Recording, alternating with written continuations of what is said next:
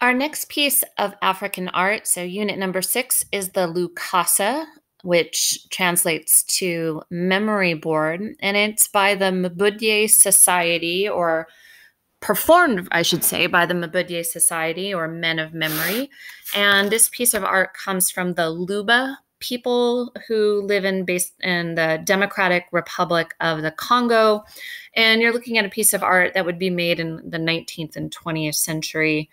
It is made of wood, metal, some small beads, which you can see throughout, multiple colors of these beads. And it is small enough to hold in your hand, so in one hand, and that's most likely why it's narrow on the side, so it's easier to hold. But they vary in size and look, but they're always small enough to hold in one hand. So as we move on, these two images are your College Board images. You have, and sorry, they're a little blurry, but the one on the left is the actual Lukasa. And then the one on the right, the image on the right, is a member of the Mabudye Society performing or reading the Lukasa. And these are highly trained individuals. And so they are very much the elite of society. They have been trained to read and remember history of the Luba. And then they would memorize the patterns that would be on the particular Lukasa. They'd memorize colors, and they would perform the reading in front of an audience. And the reading might change depending on who the audience is. So, if you're giving a reading to important members of society, you may tell one narrative. If you're giving a reading to a slightly different audience of maybe lesser status individuals, the reading could possibly change. So they would tailor the reading to the audience for sure. But the main thing to know, like what is the reading about, is the history of the Luba.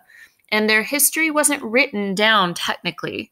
It is depicted in these beads and patterns, but only a particular group of people, the Mabudye, can read it.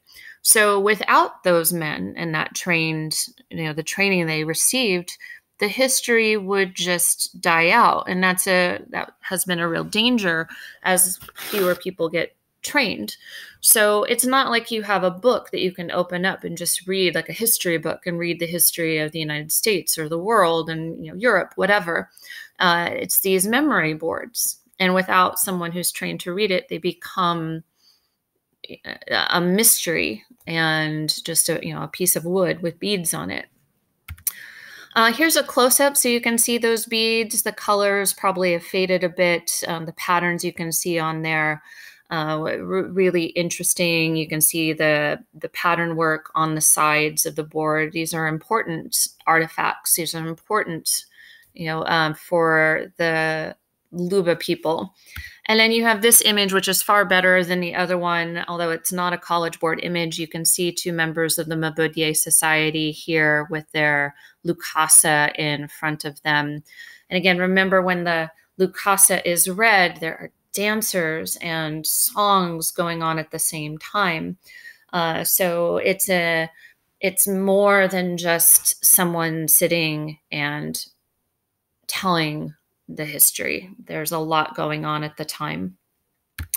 This image, I was thinking about an art piece that is narrative based, and I was thinking of older pieces like the Bayeux Tapestry, telling the story in the Romanesque era of the Anglo-Saxons versus the Normans, a particular battle. I was thinking back to the Column of Trajan in Roman times of the battle between the Romans and the Dacians.